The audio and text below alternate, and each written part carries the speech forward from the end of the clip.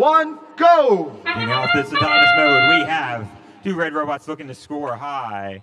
1 blue robot scoring high, 2 low. Teams all making it out into the community. 135 trying to make it up from the gauge, not quite able to do so. We can say 1501 is able to get that engaged. I mean, blue line is going to be ahead 33-21. Red will look for ways to catch up. 1501 using a slightly different strategy. In the past, they've been feeding all game pieces back into the community. However, as many of the robots quickly grabbing the cubes, 1501 is going to have to make their way different location. Yellow lights on the front of 1501 used to help signal.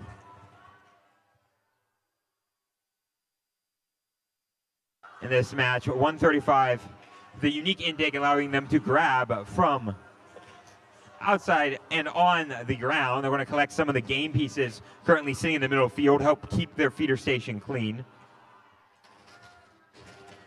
Red Lions currently aiming to score high with 50 to Blue's 49. Blue is catching back up in this match. We have 83 seconds, so still very much anyone's game in this. Notice that these teams both trying to avoid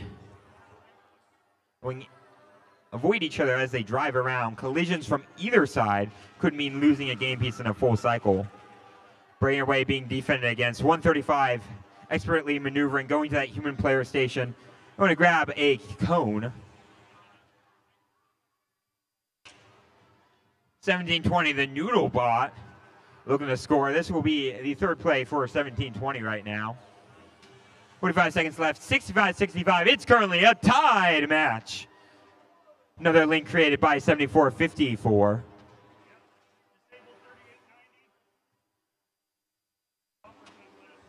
We have a score high from 71-98. 30 seconds left means that these robots are trying to get last-second game pieces. 77-65. Red has taken the lead, so Blue's going to have to pull out multiple balances here.